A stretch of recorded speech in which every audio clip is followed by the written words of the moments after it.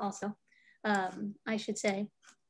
She is a JD and an MA, Master's of Arts, is an associate professor in the Department of Clinical Research and Leadership at our very own George Washington University School of Medicine and Health Sciences. Professor Callier teaches courses in bioethics and serves as a special volunteer at the Center for Research on Genomics and Global Health at the National Human Genome Research Institute, as well as at the NIH broadly. And on several occasions in the past, Professor Callier has taught genetics and law as an adjunct at the GW Law School. And so she also, her research, I should say, Professor Callier's research focuses on issues at the intersection of bioethics law and emerging technologies, which is exactly what she's here to speak with us today about. So without any further ado, Dr. Callier, Professor Callier, take it away. All right, thank you. Thank you for having me. It's a real pleasure to be here. I see some familiar faces. I'm looking forward to talking with you today. So I guess I'll just go ahead and get started and share my slides. I'll start by saying that the views I am sharing represent my own views and not anyone at NIH or my colleagues at GW, although I will talk about some publications that I've co-authored with my colleagues at NIH. So slideshow from the beginning. Okay, let's start with the agenda. What I'd like to do is talk about my research related to going beyond diversity and inclusion. Many of us on the call are likely familiar with the discussion, the ongoing discussion about the need to recruit people who are a part of underrepresented minority groups to biomedical research in general. And in some ways, we are starting to see some progress in terms of recruitment. And so what I want to discuss is what's next. And some of the work I've been doing related to interviewing and surveying individuals from underrepresented populations, evaluating some of the studies that have taken place in Africa and the United States, and thinking about what trust means and trustworthiness means in research. And I only have a limited time, but I'll do my best. So I'll also discuss something I've spent a lot of time on, and most of the time I'll talk about this, the limits and potential harms of racial categories and also superpopulation categories that are used frequently in research. And I'll provide mostly a bioethics lens, since I'm not a geneticist. I just work with geneticists and I enjoy studying and discussing genomics policy, but my background is in law and bioethics. I won't be spending a lot of time talking specifically about health disparities. Many people ask, as we move forward in genomics research, what are the chances that genomics help us to reduce health disparities?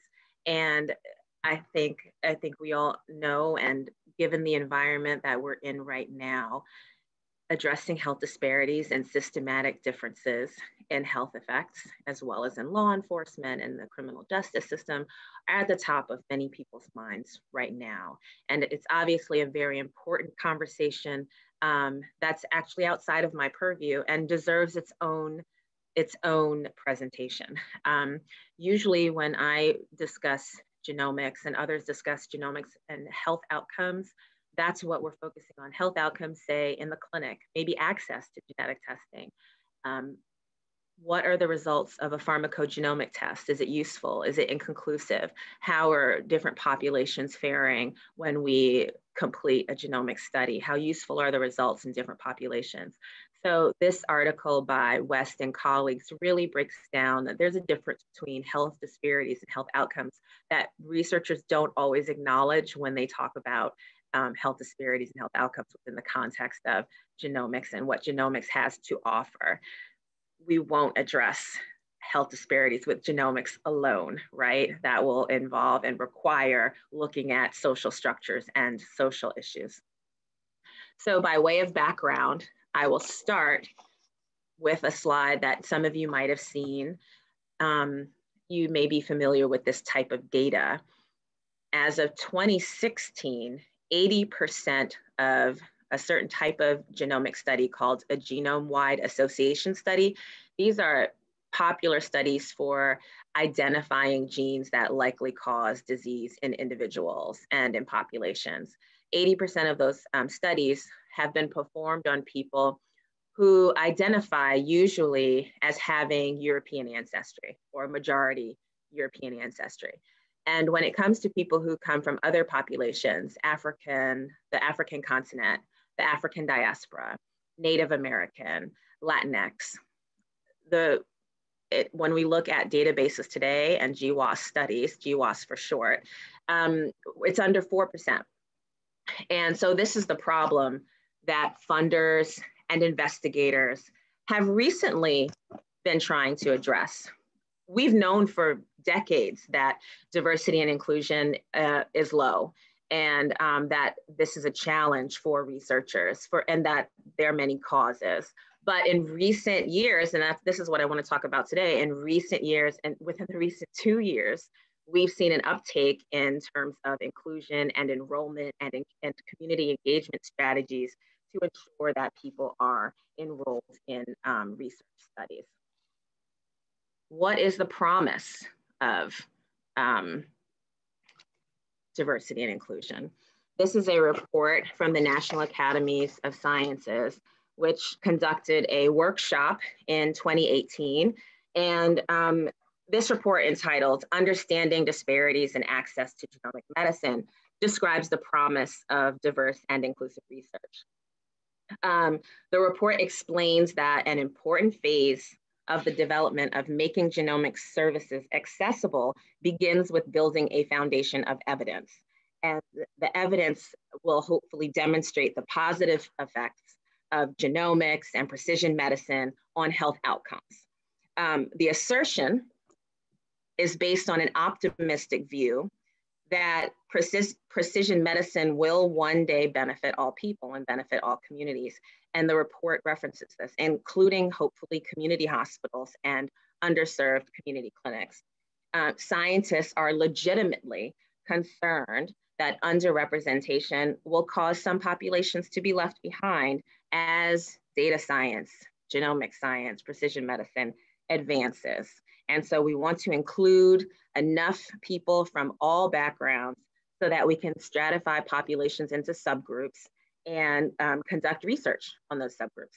My question, of course, is how do we define those subgroups? How do we define those populations?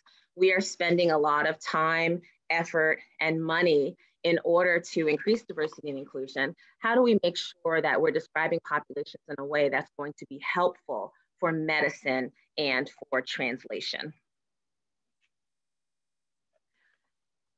What are some of the challenges that we've heard?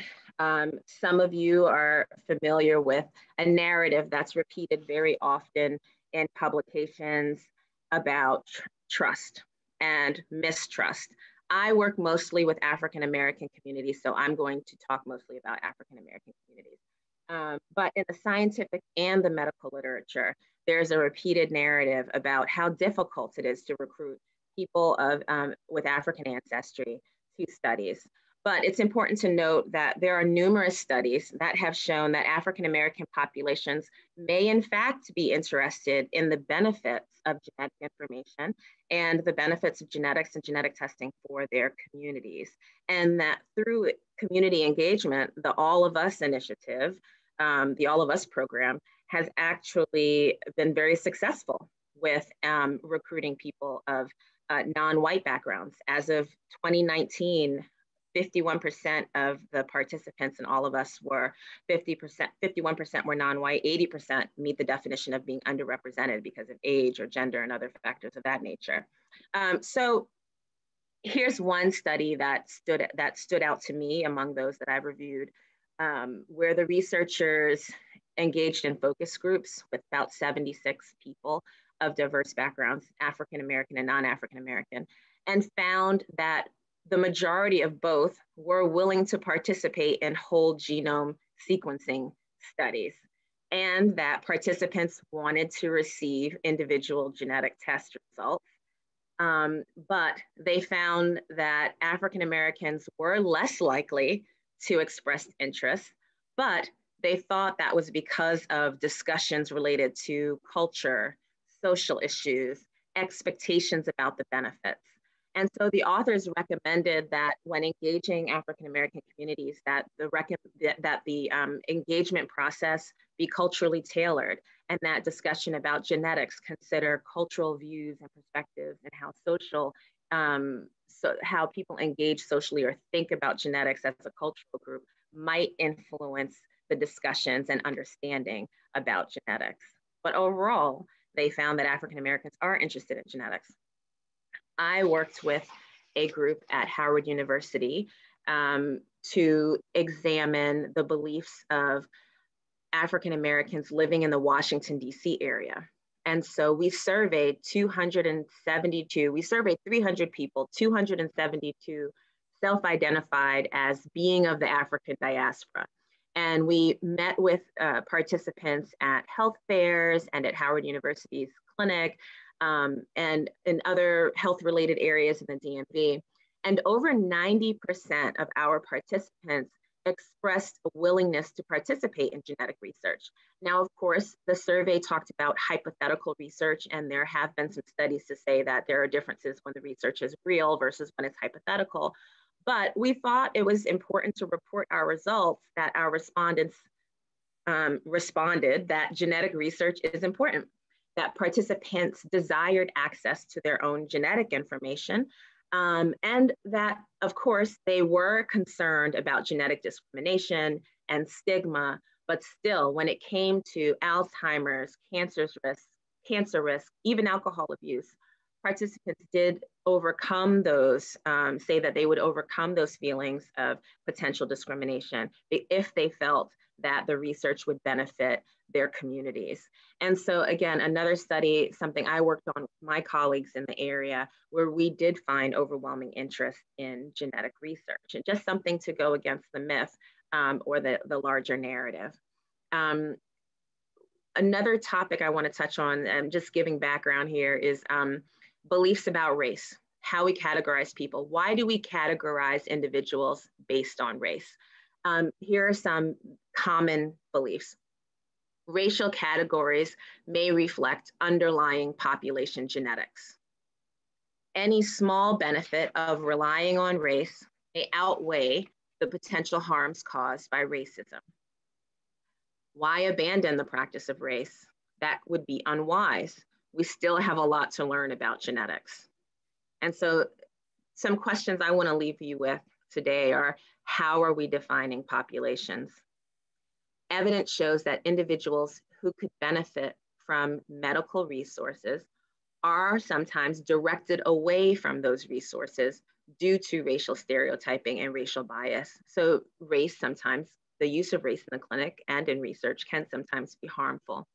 How can we ensure that when we are asking questions based on race, how can we ensure that those questions and that use of race is justified? Even if we do recruit enough minorities to research, is the use of the data just and fair? Will we use the data? This article reported that even when data from minority groups are available, many researchers discard the data. Now, there are many reasons. The article talks about the potential confounding of results when the research cohort is too diverse. They also discuss sample size. If the researchers only focus on a small subpopulation, there's the potential that there won't be enough statistical power for the results to be meaningful. And the authors push back against that and really argue in favor of, again, building up a diverse data set and analyzing the data that we have that is representative of underrepresented minorities, because that's the only way we're going to move forward and for the research to be just and fair for those who we are recruiting in such high numbers now to participate in research.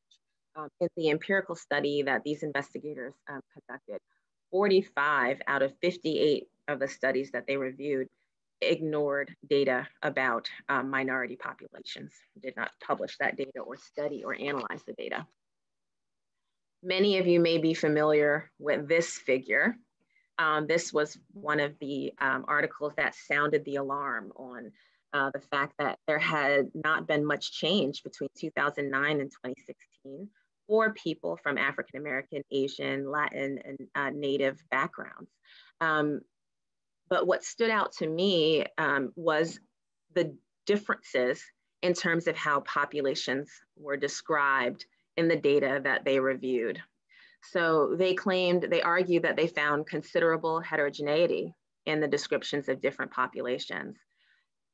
For example, there were 26 terms that included Black cases, where cohorts were simply described as Black or sub-Saharan African.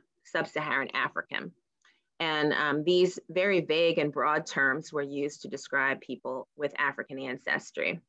And they found that the most geographically specific and informative descriptions were those used for people who self-identify as white and have European origin or European ancestry.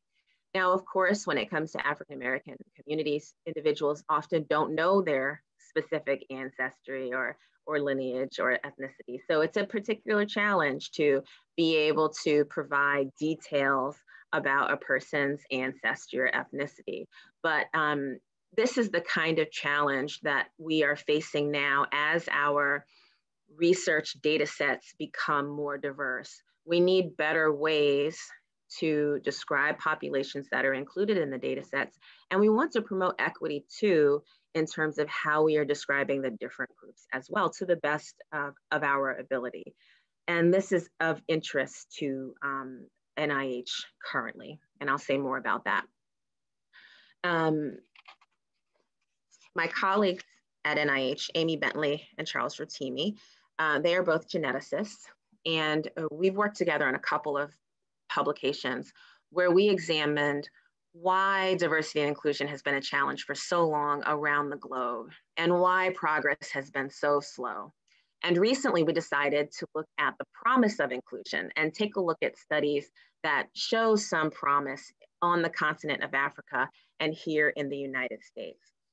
One of the first things we did, even though the title says evaluating the promise of inclusion of African ancestry populations, one of the first things we wanted to do was to describe what we meant by African ancestry and to say that this is a super category, and super categories usually apply or reflect a continent or a region.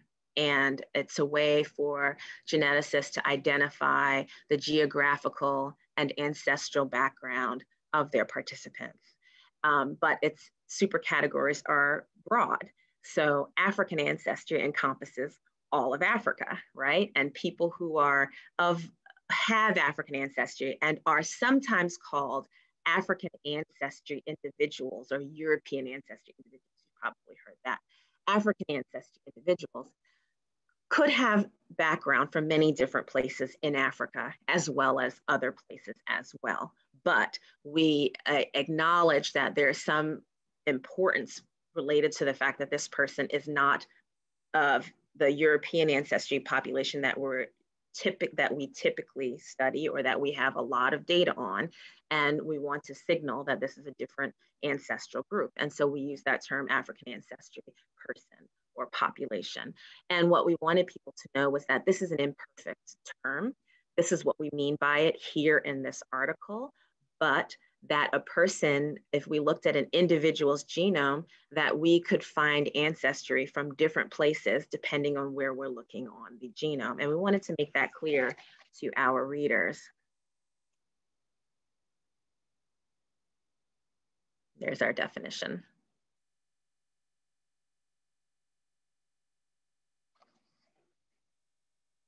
This article was written by my colleague, Dr. Perry Payne. This is the opposite. This is what we want to avoid, using a super category to explain diversity on, say, a pharmacogenomic label or a drug label. And so in this article, ancestry-based pharmacogenomics, adverse reactions, and carbamazepine, is the FDA warning correct? Dr. Payne took a look at all of the research that led to this drug label. And he argued that the FDA alert overstated the evidence on ethnic populations at risk for an adverse reaction to the drug. So at the time of his investigation, only 2 out of 37 Asian countries were included in the studies that he reviewed and that were used to support the FDA label. And the label said that people with ancestry across broad areas of Asia, including South Asian Indians, are more likely to have the HLA variant and should be screened for the allele. And he noted that this alert was based on data that represented far less than half of the global Asian population. And this is the kind of, an example of the type of labeling that we'd like to see improved upon when as we move forward with our research. I wrote about this in an article about racial categories and precision medicine research. And you may remember Barack Obama saying in 2016 that the promise of precision medicine is delivering the right treatments at the right time, every time to the right person. And keeping in mind what Dr. Payne has described, what Pope Joy and Fullerton described in their article about genomics failing on diversity, I focused on the laws, the FDA requirements and the NIH policies, and explained that currently NIH requires NIH-funded researchers, as all of you know, to use the OMB census categories to demonstrate that the researchers are being inclusive. And the FDA recommends the use of the OMB census categories when summarizing demographic, safety, and efficacy data. But in practice, and many researchers have talked about this in a number of publications and books over a long period of time, researchers generally report their results as well based on the OMB census categories, even when they don't have significant numbers in those groups, and often without justifying why they're dividing the data based on race. And they do this because they want to satisfy these categories. And so I've argued this in this paper, and others have argued the same. Although the NIH and FDA guidelines have a goal of inclusion and addressing underrepresented minorities in research, addressing underrepresentation, that these policies are not going far enough, that they haven't been successful in terms of enhancing diversity and inclusion in research. And instead, what often happens is that biological categories are often described in terms of the OMB census categories. And this is a far cry from what President Obama had in mind when he talked about precision medicine. The use of these OMB categories in research reflects a long-held practice and belief of sorting people into races, and believing, as I stated earlier, one of the beliefs that race is correlated with continental ancestry. And geneticists say this all the time. And yes, a person who identifies as African has some ancestry on the continent of Africa. But how can we go beyond that so that our results can be even more meaningful when we are treating the individual patient? So at the top in figure A, we have what people think about race, that people are just clustered, and that genetics is biological, and that there's this sharp difference and separation between racial groups biologically. And what we know is actually true is that groups do cluster, but there is so much more diversity within regions and within racial groups than across racial groups. And that is where genetics can help us move forward and get closer to precision medicine, understanding genetic variation and going beyond super ancestry categories or broad racial categories. Here's another image from the same article where the investigators looked at a case study and they compared the famous scientists Watson, Venter, and Kim. And so they, in this helpful image, they are attempting to show how much ambiguity there is between races and that there can be so much variation within racial groups. They argue that two people of European descent may be more genetically similar to an Asian person than they are to each other. And so the image represents a case study of the genetic variation between these scientists. On the left, the images depict genetic variation between the three. The colored bars represent genes, and different colors represent different versions of the genes. The dark brown allele is shared by every single person in the image. Watson and Venter share another allele that's represented by a bright blue color, but both share two alleles with Kim. Watson shares a red and orange allele with Kim, and Venter shares green and magenta. So the image is attempting to show that there's more similarity here, or it does show, between Kim and Watson and Kim and Venter than there is between Watson and Venter.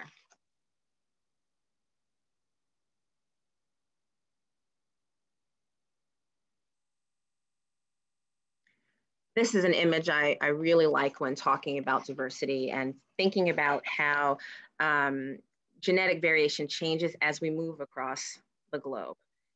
This is a mosaic that denotes global population diversity. The individual people in the pedigree chart represent the complex diversity of recent ancestors. What I hope we can move closer to as we engage in precision medicine, genomics, and data science research is understanding admixture, getting a better sense of how admixture impacts health outcomes. The more we focus on broad racial categories, we run the risk of focusing on blanket racial categories, and we also run the risk of missing important questions and variables that have nothing to do with race. But there are also there's also more that we can learn about how a person's diverse ancestry impacts their health outcomes. In this article by Dr. Rotimi, my colleague, he takes a very close look at different populations on the African continent, as well as populations on the American continent. When abacavir was first approved as a drug, researchers noticed that people of European ancestry were more likely to have adverse reactions to the drug. And so the FDA recommended early on that anyone who identified as having European ancestry or being white obtain a genetic test before being prescribed abacavir because of the potential adverse reactions. That has changed today. Today, most people have a genetic test before receiving a prescription for abacavir. Researchers went back and looked at the data after the discovery about European ancestry populations and found that the variants were quite different even within continents. So you could see 0 prevalence in the Yoruba of Nigeria, 3.3 on the other side of the continent in Kenya and East Africa, but 13.6 among the Maasai, neighbors to those of the Luya. And, you know, I've talked about this slide many times. Of course, people might identify as Luya and still have Maasai ancestry, but these figures show us the prevalence or percentage of variation that we might see when looking at a particular ethnic group. And what the authors concluded was that labels such as Black or African obscure biomedically relevant variation. It turns out that the Gujarati Indians in Southwest America have the highest prevalence of the HLA variation that can cause a person to have an adverse and possibly fatal reaction to abacavir. Now that was Africa.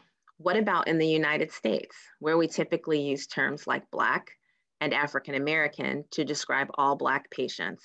Many medical guidelines use the terms Black, African American, or they'll say a minority patient, non-European patient. And these authors looked at data from various cohorts across the United States and discovered that the genetic variations told the history of the people who live here. You would see genetic variation historically. Big populations would become more admixed around the same times that desegregation laws started to be passed. Importantly, they note that African Americans have been underrepresented in genetic studies and that we know very little about nationwide patterns of genomic diversity within African American populations. Through this work, these figures show African American patients and the diversity in ancestry that these patients have, depending on the cohort. But you can see that a person who's living in Northwest America will have less is more likely to have less African ancestry and more European ancestry, according to their data, than someone living in Southeast America. And then in figure D is one patient who has ancestry from diverse populations. The patient self-identified as African American, but the investigators inferred ancestry through genetic ancestry testing.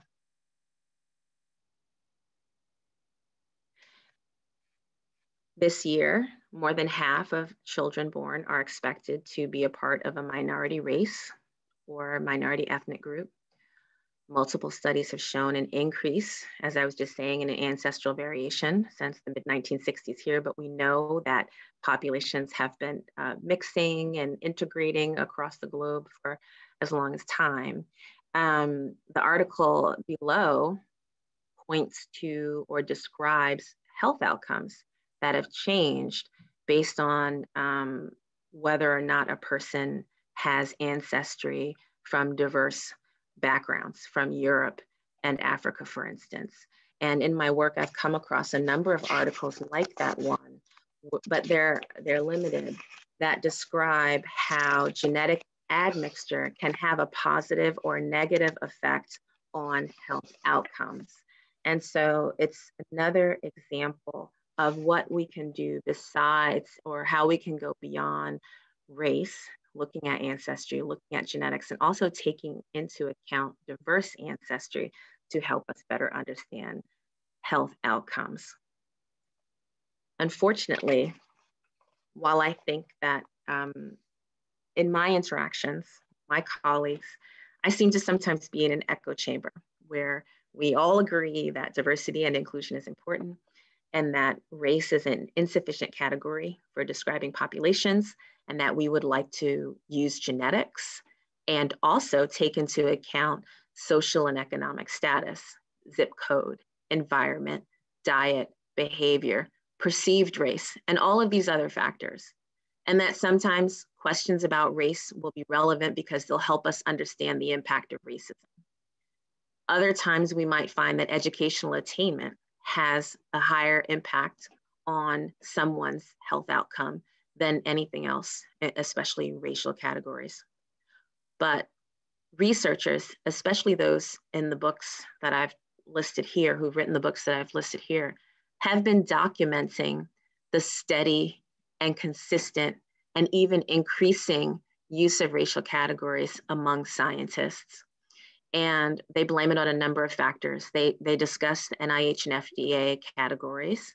They discuss drug patents and incentives to bring a drug back to market, for example, by taking a look at racial differences. That was the case of Vidal, which was approved by the FDA as the only race-based drug and indication in 2005. And others just don't believe that we all are similar and are looking sometimes for racial differences as explained in the book Superior in 2019. Michael Udell, Dorothy Roberts, Sarah Tishkoff, Rob DeSalle, these are individuals of diverse disciplines, geneticists, lawyers, for example. And so they wrote a letter in 2020, about 70 people, academics have already signed the letter, and they've been circulating it and obtaining more signatures. I haven't seen a published number of how many people have signed it, but the writers are calling on NIH to do something different, to confront the fact that race is still persistently used by investigators, and that it is reifying this notion that race has biological meaning, even as the evidence, and some of the evidence I showed you is minimal compared to what already exists, that race is insufficient. So it's something we're still grappling with. We don't have solutions on what should replace race just yet. In 2017, NIH held a workshop examining the use of race and ethnicity in genomics and biomedical research, and talked about the challenges and debated the issues. The challenge of how to measure race is exacerbated by the growing numbers of mixed or multiracial individuals.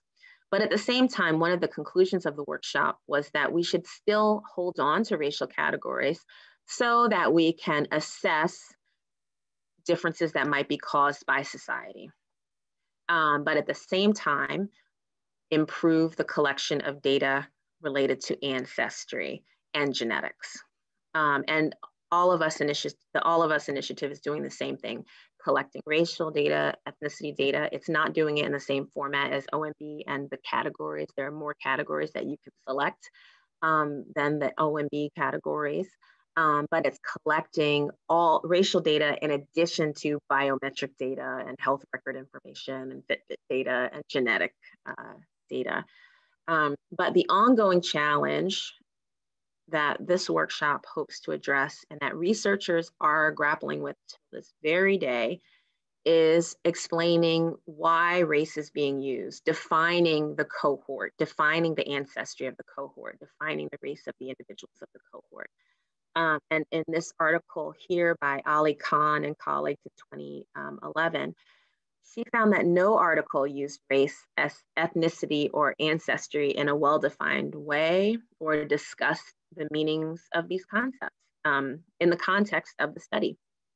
And they concluded that there remains a clear imperative for highlighting the importance of consistent and comprehensive reporting on human populations. Others have found the same. This article by Bonham and colleagues was published in 2018, and they found similarly that researchers were inconsistently discussing race, ethnicity, and ancestry data, and also that there were times when variables other than race were relevant. The same practice is reflected in how researchers report differences in medical journals. And Dr. Richard Cooper and colleagues are discussing in this 2018 article the challenges and the problems with racializing data and publishing it in medical journals. We see the same thing with pharmacogenomics. And Sarah Nelson and colleagues found that even the genetic investigators and professionals have diverse views and understandings about race, ancestry, and genetics. We're just not on the same page. And NIH is in the process of moving forward. I know there's a announcement now requesting that researchers submit proposals for how we can better talk about racial and ethnic identity. And how we can better categorize populations. This is a process that we're still working on.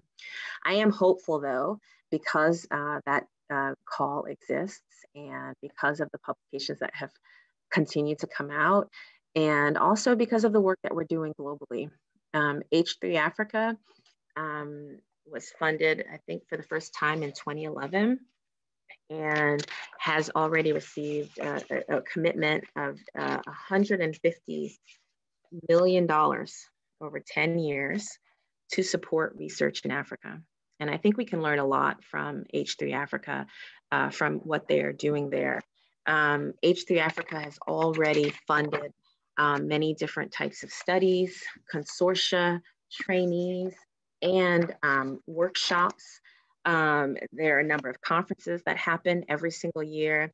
And the goal is not just to increase diversity and inclusion in research, but a major aspect of this program is to build capacity so that African researchers can conduct research, and so that they can build their own research portfolios. There's a policy that allows researchers a 23-month embargo. So no other, even if they share their data globally, no other researcher should publish that data or publish the information related to that data until after the researchers in Africa have had a chance to publish first, and to focus on priorities for Africa and for their regions and for their countries. So it's simultaneously producing research on the African continent that's locally relevant, while also helping to build the capacity of researchers there so that they can continue to do that research in the future. One quote in the article says, "The proof of its success will not be in the numbers of papers published, but rather in the number of African investigators able to charge ahead after the grant ends in 2022. Recently, NIH also announced a plan to provide $58 million over 5 years for a new initiative on harnessing data science for health discovery and innovation in Africa. And this program will build on H3 Africa and hopefully catalyze, as the article says, catalyze innovation and health discoveries on the African continent. So this kind of investment has already opened the door to studies that can help us identify mutations that are not as prevalent or not prevalent at all in European ancestry populations. And the goal is not just to help us understand genomics for African populations, but this is scientifically imperative for understanding global human genomic diversity. And H3 Africa is going beyond what you might have heard of the helicopter research model, where researchers come in and leave and take the data and the DNA samples to benefit a different population, but rather helping African participants to engage in and be a part of global genomic discovery. And in our article, we talked about a number of studies related to kidney disease and heart disease. We talked about polygenic risk scores and how research on polygenic risk scores in European ancestry populations does not work well. Those scores don't travel over to other populations. And so we really need to have the research done in diverse populations to understand polygenic risk scores and other genetic variations, and how a certain pattern of a genetic variation might impact what we are seeing in a genetic test result. So these authors who we've cited in this particular study, they themselves talk about how important it is to conduct studies in Africa because Africa is the cradle of humanity, has the greatest genetic diversity on the globe, that understanding selection across the continent will provide insight into possible migrations, infectious exposures, and admixture. Another study explained how its strength was that it has broad geographical coverage. The study draws from West, East, and Southern Africa. Contrast this with what Pope, Joy, and Fullerton found, that categories such as Black were often used, or sub-Saharan Africa were also often used. These particular studies are pinpointing the regions. The third study in the upper right-hand corner actually talked about the centers and the ethnic groups where people came from. So really going beyond the super category, going beyond even regional categories, to really do a better job of explaining the populations that are included in the research when we are talking about genomic variation. Professor Callier, we had a question. Sure. That is from Professor Isam. I really enjoyed your presentation. If you had the power to change clinical trials guidelines, what would you recommend to investigators in terms of describing their study results and generalizability to different populations? In other words, should genetic testing be part of medical history for all studies? or should it be only investigative differences in intervention around traditional concepts of race are found? Well, one of the challenges that my colleagues and I talked about in an article, Diversity and Inclusion in Genomics Research, Why the Uneven Progress, is a desire to compare every new population that we study against European ancestry populations.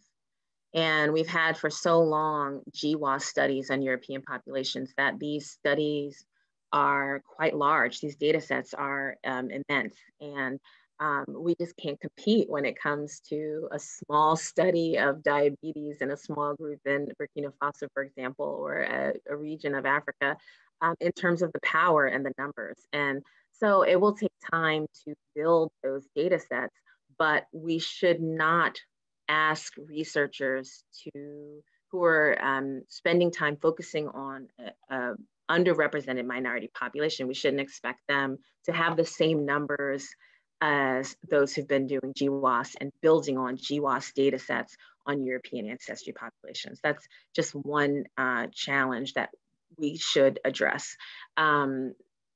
In terms of clinical trials, the article I mentioned about that talked about ignoring the data suggests that that data be studied, that we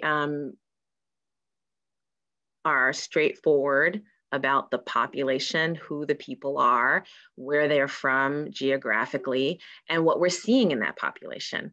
And if you can produce those types of results versus the kinds of results that Ali Khan and her colleagues found, where there was no defining of the populations that they used in most of the publications that they reviewed, we can build on that data and we can get to a place where our data begins to have the power and the statistical significance so we can talk about what's going on in these diverse populations. Perfect. Another challenge, of course, I want to bring this to the health context, is that physicians end up, there's a lot of confusion among physicians and disagreement about how to talk about race and the role of race in medical care. To gain some better insight into how cardiologists think about race and medicine, my colleagues and I interviewed 81 cardiologists at the American College of Cardiology meeting a few years ago. And we asked them specifically about the drug Bidal, whether they prescribe Bidal or its generics, isosorbide, dinitrate, and hydralazine, and who they prescribe the drug to. And we asked them what they think about race-based medicine and what they think about a drug being approved for only a particular racial group. And many of the participants responded that they believe that race-based drug labels actually might help doctors prescribe effective medications to patients sooner. But more than half of the participants also expressed concern about the use of race. They thought that there could be some harms, that people who should receive a medication or might qualify for a medication might be denied that medication, or that they might not be directed to services because of their racial background. And that there's insufficient understanding about gene-drug environment interactions. And some of them argue that race is a simplistic application and fill-in for more complex interactions. Few participants expressed approval of using race-based drug prescribing without also recognizing that there are potential harms related to using race in medicine. And so this article, other articles in the literature related to Bidal, there is a real robust debate about whether race is useful. Others have written about how we can possibly enrich clinical trials by focusing on subpopulations, and that some argue that we should not make race the defining challenge or the defining issue about Bidal when it could possibly help in the clinical trial, it helped over 40% of the participants who were all African American. Others alternatively argue that patients and not physicians should define a person's race, that research participants should have a role in defining and talking about their own ancestry, that it's difficult to assess a patient's race, especially just by looking at them, that race is a crude variable for other, that's a substitute for other factors, that we conflate the importance of race with the importance of other considerations like zip code and access to care and exposure to racism, and that there are monetary incentives for the research pipeline, and that's why people use race. So as my final, I believe this is my final slide, this conversation about the impact in the clinic was published in the New England Journal of Medicine recently, where the authors discussed a number of clinical algorithms that are used that change based on the person's race, and how some institutions are changing their practices in the clinic and thinking of other factors that impact health and trying to go beyond the race-based categories. Another article I have here has to do with the clinical impact of a lack of diversity and inclusion. So on one hand, when we focus on the use of race, we could create harm in the clinic by treating patients based on racial categories. And on the other, if there's a lack of diversity and inclusion in research, then we're in a situation where we can only help certain patients and we don't have any genetic information for the others. And Latrice Landry and her colleagues explained how a barrier to precision medicine could be that only patients with European ancestry would be offered genetic testing and others wouldn't. The New York Times article is about a New England Journal of Medicine study where patients who have Black African ancestry were misdiagnosed for their risk for hypertrophic cardiomyopathy. So what's happening in the research space is impacting the clinical realm and will continue to impact the clinical realm. And part of the solution will be more diverse and inclusive clinical and biomedical research, in this case, genetic research, but also thinking more about the variables that we're using to conduct this research. So looking towards the future, what will fair and inclusive research look like? We'll better define our groups and our cohorts, and we'll find new ways to capture diversity and also look past race and other factors that lead to diversity and outcomes. What kinds of research questions will investigators and funders prioritize? That I have that question there because NIH found, and other studies have found, that questions about social determinants and social factors and all the multiple complex factors that play a role in health outcomes are often not prioritized by funders in research. And so the questions almost always end up being genetic. And to really break through, we'll have to have more funding of diverse researchers. Maybe we could learn something from H3 Africa in terms of investing in training and capacity building within diverse communities, and also investing in questions, research questions that are not just about race. And that's all I have. Happy to answer some questions. Thank you, Professor Callier. We're at one, but there's time for a question from anyone who's has a burning question or thought. Okay, I'm gonna ask one. I'll take the safe sound. The funders, it seems like, and of course, doing dry-based research, non-genetic dry lab research, I obviously have a stake in the game. It seems, as we know, that the NIH does not necessarily prioritize disparities research, either intentionally or unintentionally. The evidence suggests it's less likely to be funded.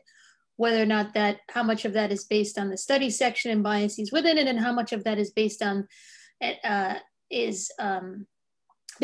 the RFAs that are released are, and how much of it is based on like what the NIH is, its priorities. That being said, it seems that you did an outstanding job of laying out that that's a piece here that's missing, right? Seemingly, how can we push? I know it's tight with COVID, no one has any money. How can we push, do you think, the relevance of this, the importance of this to the funders? Any thoughts? I mean, this is magic wandy, I know, but. Well, there is a great deal of community engagement happening with programs such as the All of Us initiative. Mm-hmm. And I think empirical research can play a role here in terms of asking people what's important to them in terms of the questions that are being asked, and also what makes individuals from underrepresented minority backgrounds want to participate in genetic and biomedical research. And if we can engage in more empirical research to understand what the factors are that make people want to participate, I think that would help too. Because from my own research with participants in the DMV area of African-American background, they were interested in helping their communities and future generations. And through education, understand that genetics alone is not going to solve the problems that they are seeing every day in their communities. And if there are engagement strategies and research consortia that are looking at building trust and also helping us understand what makes an institution trustworthy and trustworthy enough for people to want to engage in research. These are scientifically based studies that can help us push discussion about funding questions that really do address the surrounding issues that cause health disparities, and not just genetics alone. And I think we're getting closer to that with data science in terms of taking into account factors besides just biology. Very helpful. Agree. Any other final questions before we close today? I've already gotten text that this was outstanding, and others who've missed it will be watching the recording. So this will be. I just wanted to say before you go ahead, amazing presentation. It was really informative. Thank you. Oh, wonderful! Thank you so much. And he's a visitor from another center. That's how wide your cast was. Fantastic. I never know science operations. Thank you so much for your comment. I never really know how much attendees know about genetics or think about genetic variation. So it's always difficult to navigate that. But I'm really glad to hear that it was helpful. Thank you for the comment. You're very welcome. Great.